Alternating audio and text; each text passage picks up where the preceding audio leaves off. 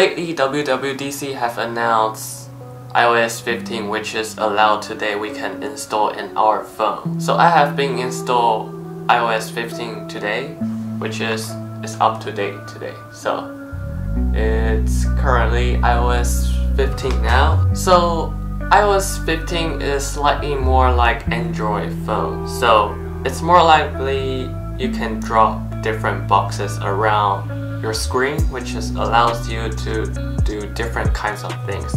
Maybe you can add shortcuts or watch weather or adding notes or whatever shortcut you want to do. So you can have more flexibility to do whatever you want on your phone. So before I have did online class, which allows us teacher to share the links to students. So which is the link we can join to the class.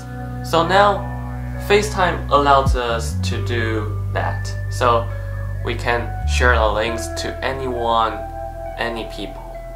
So the links is allowed to Android phone, maybe iPad, Mac, iPhone, any kinds of software you are in, you can join the meeting. So now FaceTime has add more features on it. So sharing the links is allowing to all the people who want to join the meeting or the class. So it's more likely a Zoom call or a Teams call.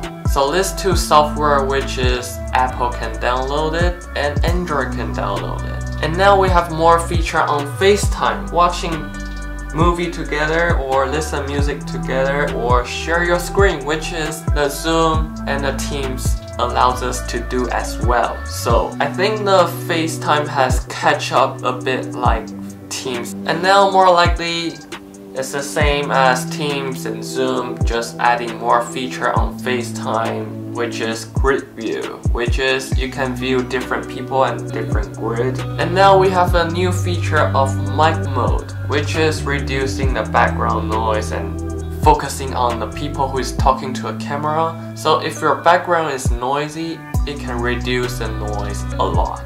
As I said, you can share the FaceTime link, so you can schedule it and put it on your calendar. That's easier for Apple user who use Apple Calendar and who use Apple FaceTime. So that's easier for the people who is using Apple ecosystem. So now we have a brand new feature, which is focus. So if you want to go to sleep, you won't get any notification. You want to go to work, you can tap work and you won't get any message or WeChat or any kind of random stuff like sending through your phone. And if you are doing personal things, you can tap personal, which you won't get any message. So now we have another new feature, which is notification, which is you can set your summary of your notification, which is if you have an email, which can make a group of emails, and you can tap it and you will expand and you can see all the emails that you have. So that's very useful and I'm using it like right now. So that's a good feature for mostly everyone. So I believe that most of the people will use notification summary. And there's coming another feature, which is improving on maps, which allows you to view the city or view the building better. And another features, which is new driving features, which allows you to view the map better, 2D or 3D perspective.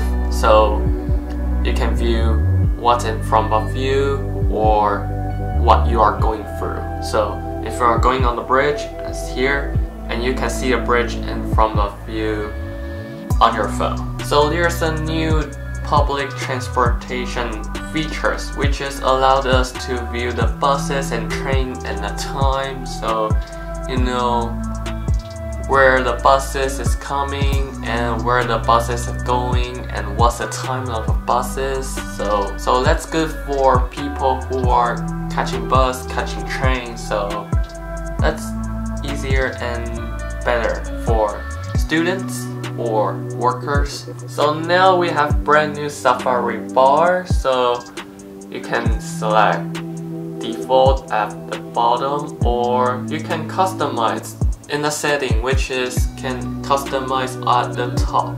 So that's easier for people who get used to it before iOS 14, so you can move to the top, or you can use a default by moving to the bottom as iOS 15. So we have another brand new features, which is live text. So which is you can take a name card or your business card and you can take a photo of it, and you can select a text on the business card, and it will select and copy to another places, which is you can copy to a note or email or some secondary software. As you see, you can take a photo of a number and you can call the number by tapping the number on the photo.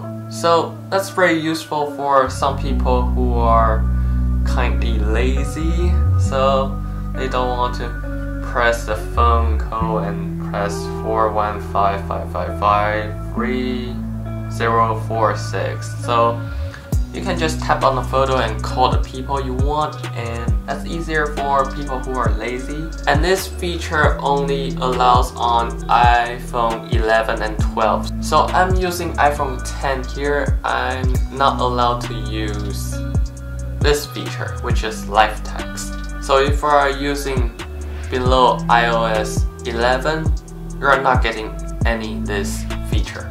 So it's a downside. And there's another brand new features, which is weather, and allows us to view more about. So as you see, you can see more details of the weather, so it's great. So this is a good features for the people who's checking weather on daily basics. So as me, I'm checking weather every day because, you know, I ride bike to school, I walk to school sometimes, and I take bus, so I must check the weather before I go out. And that's very important for students and workers who is taking transportation mostly, and that's very important. So this is up to date for iOS 15, and as always, thanks for watching, and I'll catch you in the next one.